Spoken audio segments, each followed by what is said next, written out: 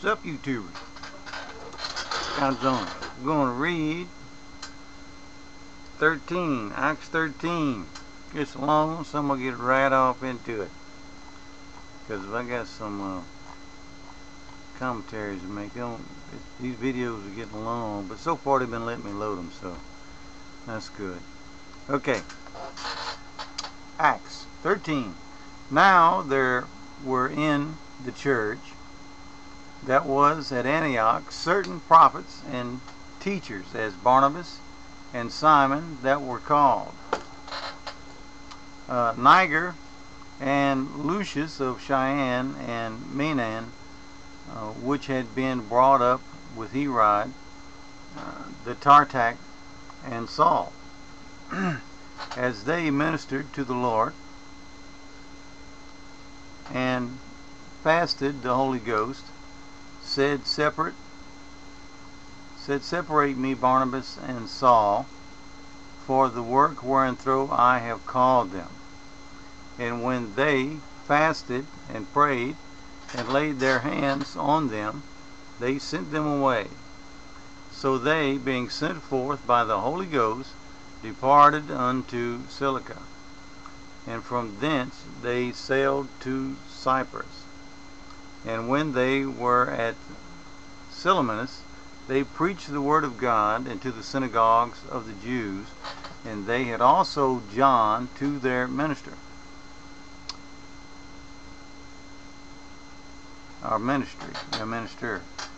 And when they had gone through the isles unto Paphos, they found a certain sorcerer, a false prophet, a Jew, whose name was Bar-Jesus.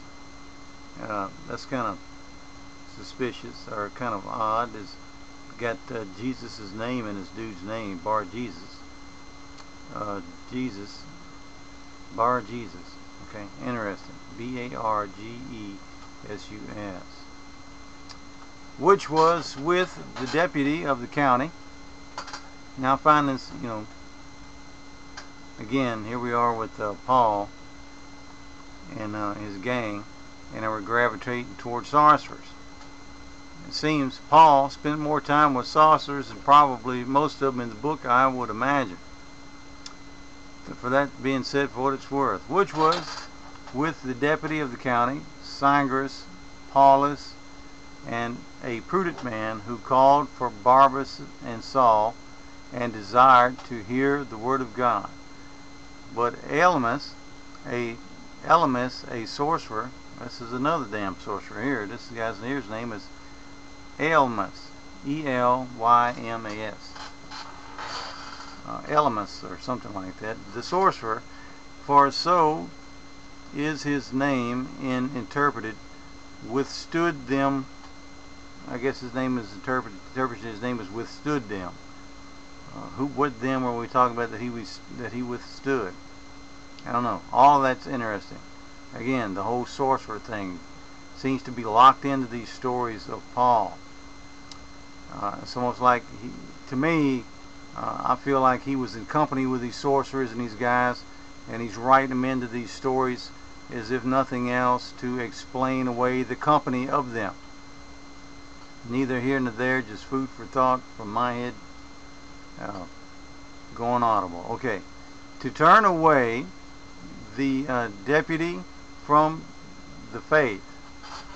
Then Saul, who is called Paul, filled with a Holy Ghost, and there's that ghost again. Not sure what ghost he's filled with, but he's filled with it most of the time in this book, set his eyes on him and said, "Oh, full of all subtlety and all mischief, thou child of the devil, thou enemy of all righteousness, wilt thou not cease to pervert the right ways of the Lord?" ? And now, behold, the hand of the Lord is upon thee, and thou shalt be blind, and seeing the sun for a season.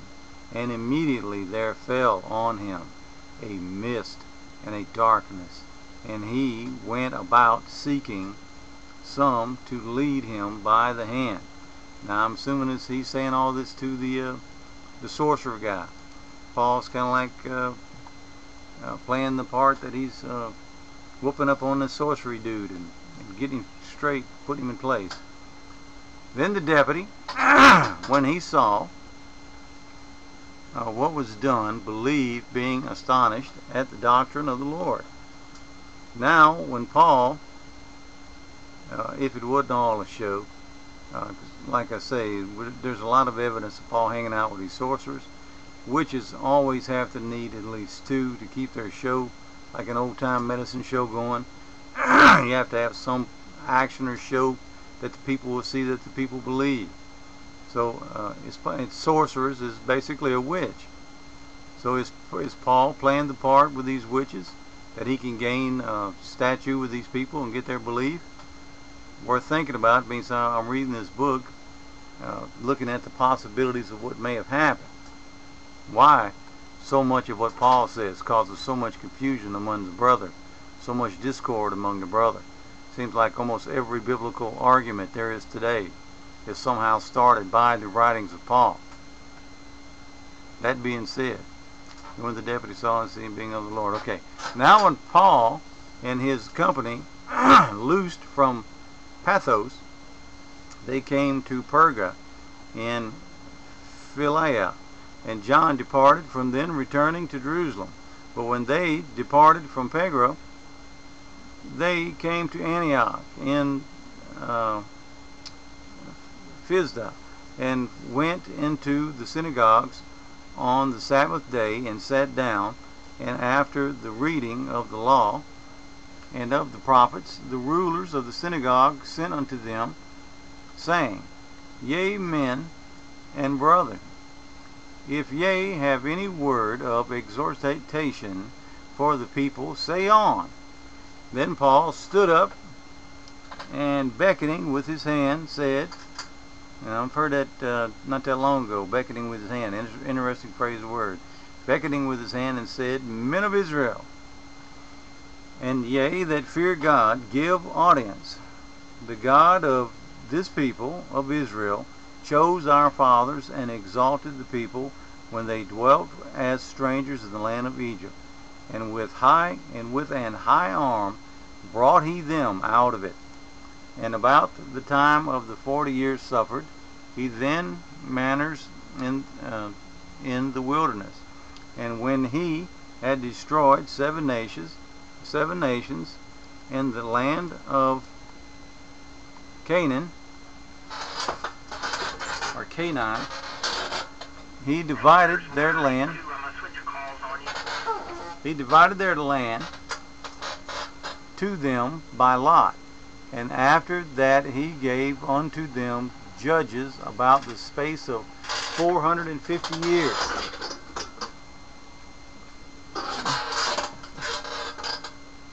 And when he had removed him, he raised up unto them David to be their king, of whom also he gave testimony, and said, I have found David the son of Jesse, a man after mine own heart, which shall fulfill all my will.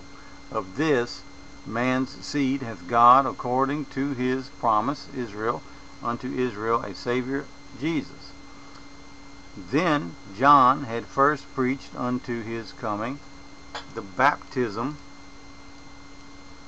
of repentance to all the people of Israel. And as John fulfilled his course, he said, Whom think ye that I am? I am not he, but behold, there cometh one after me, whose shoes of his feet I am not worthy to loose. Men and brethren, children of the stock of Abraham, and whose among you feareth God, to you is the word of the salvation sent.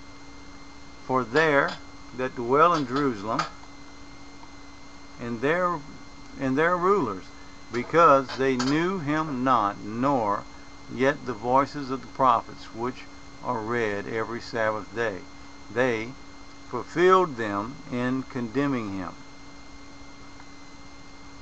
And though they found no cause of death in him, Yet desired they Pilate that he should be slain. And when they had fulfilled all that was written of him, they took him down from the tree and laid him in a sepulchre. Interesting word, tree, instead of cross here. Interesting. I've seen this tree a lot during this book, calling it a tree instead of a cross. I'm sure we could probably think on that long enough and come up with a reason, because there are trees elsewhere that have to do with the occult. But just to bring that to the attention, we call it a tree. But God raised him from the dead, and he was seen many days of them which came up with him of Galilee to Jerusalem, who are his witnesses unto the people. And we declare unto you glad tidings, how that the promise, making a video, which the promise of the fathers God hath fulfilled the same unto their children, in that he hath raised up Jesus again. And it is also written in the 2nd Psalm, Thou art my son, this day have I begotten thee. And as concerning that he raised him up from the dead, now no more to return to corruption, he said, On this wise I will give you the sure mercies of David. Who's so on? It goes on and on here. Because we're basically in a recap now. Paul said his thing about the sorcerers and whatnot, and this is, to my notion, what I'm picking up from this, is to give what he's writing here validity. He's basically recapping a lot of stories from the Old Testament to lump in with his own writings.